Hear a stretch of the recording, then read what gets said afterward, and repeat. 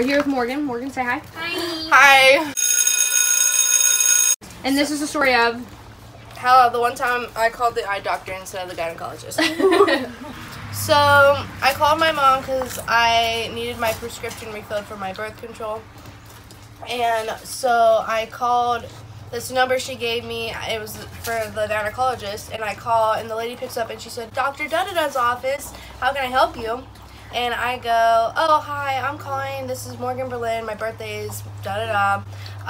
Just going on about how I need my birth control refilled again. And she stops for a second and says, this is an eye doctor, not a gynecologist. We don't do birth control. And I said, well, really? Because I think I could get pregnant in my eyeball. And I hung up. For me, I fell out. My name is Jimmy Jackson. Actually, I was cut out. I have a tragic story to tell.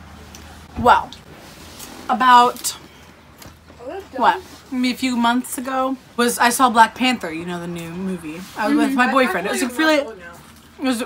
Your story's boring because you put too much detail. Okay, sorry. No, it's important. So I go home around 2 in the morning because I saw the late show. I took Devin home first. And I get home in my mom's van because my car doesn't have headlights on it, right? And I look at my car and I was like, wait, pause. Your car doesn't have headlights? No.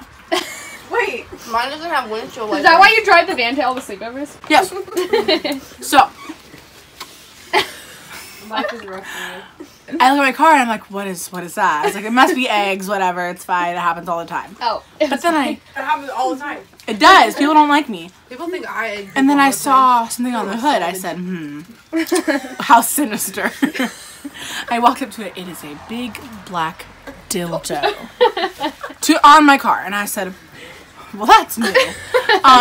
So I run inside, I was like, Mom, there's a dildo on my car. She said, what? I said, there's a dildo on my car. She said, I'm not dealing with this right now. She went back to sleep. So I go outside with a trash bag on my hand, and I was like, I gotta get this thing off. And I see this sticky stuff surrounding it, and I was like, holy fuck, someone jizzed on my car. I was literally terrified. So I just took it off, put it in the bag, put that bag in another bag, and then put that in the trash can. I'm getting there. So then I wake up the next morning, and it is dried. It was super glue. They tried to super glue a giant black dildo I could not fit my hand around to the hood of my car. And that's my story. Approximately how long would you say it was? Part 2 of Phoebe's story. It was actually me who did it.